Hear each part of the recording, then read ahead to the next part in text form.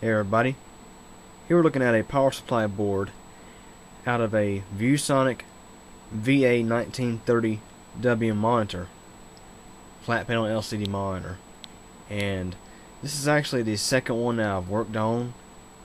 Both of them are from the same owner. The guy owns 6 monitors, 3 of them being this model. I repaired the last one about a year ago, and this one here is now suffering the same issues as the last one. So obviously it's a common problem with these monitors.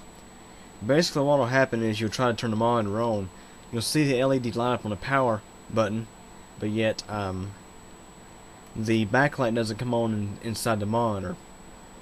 And basically what's going on here is these capacitors here, these are Suscon, I guess that's how you pronounce it. There's the brand right there, you can see upside down, but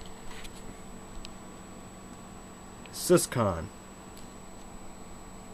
and obviously it's a very poor quality capacitor, and usually this one here that bulges, you can see it's got a bulge top and it's actually leaked down a little bit.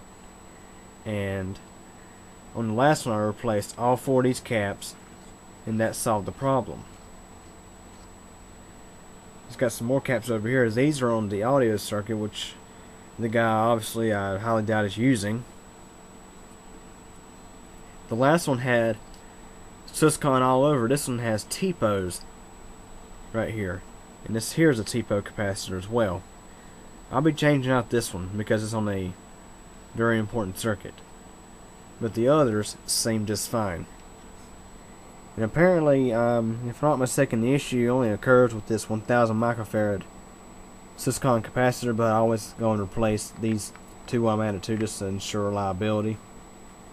So anyways, I figured to share it with you. If you ever have any ViewSonic VA1930WM monitors that all of a sudden they stop working after about, I don't know, 5-6 years of use, if not newer, don't be surprised when you have bad caps on your power supply board.